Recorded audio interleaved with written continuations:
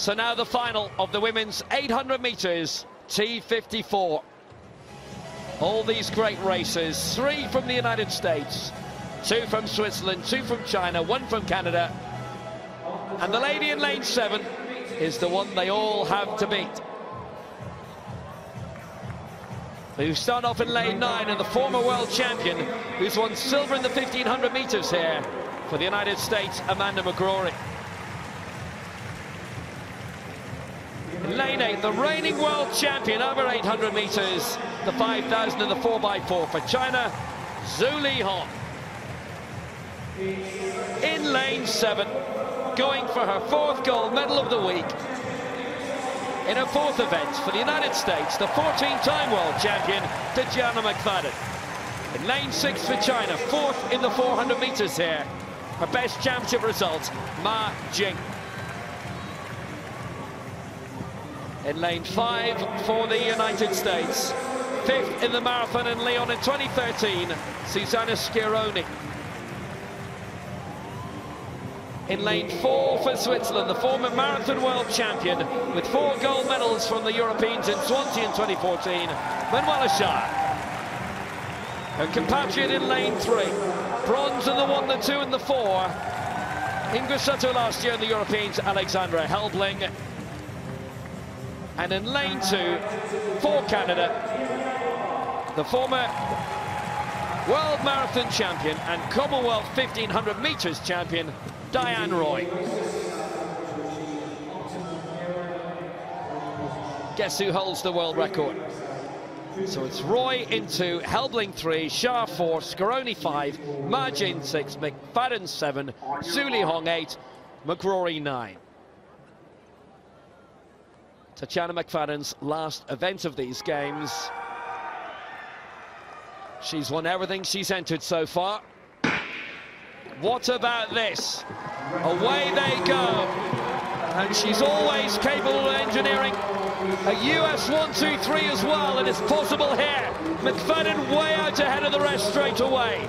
How will the Chinese duo deal with her? Ma Jing on her inside, Zhou Lihong on her outside. McFadden following that usual trajectory. She'll cut inside by that bend at the end of the far straight. USA 1, China 2 and 3 at the moment. McFadden in the lead going through 200 meters. Zhou and Ma Jing doing their best to keep up at the moment. This could be a time trial for TatyanaMCFADDEN. 7 Paralympic titles, 14 world titles, including the marathon here in London in 2015 when it wasn't run in Doha. McFadden takes the ball, of course. Zhou and Ma Jing coming through in 2nd and 3rd. SCHAER is in 5th. SCARONI moving up for the United States in the 4th place. But it's all about our leader as usual in the women's T54.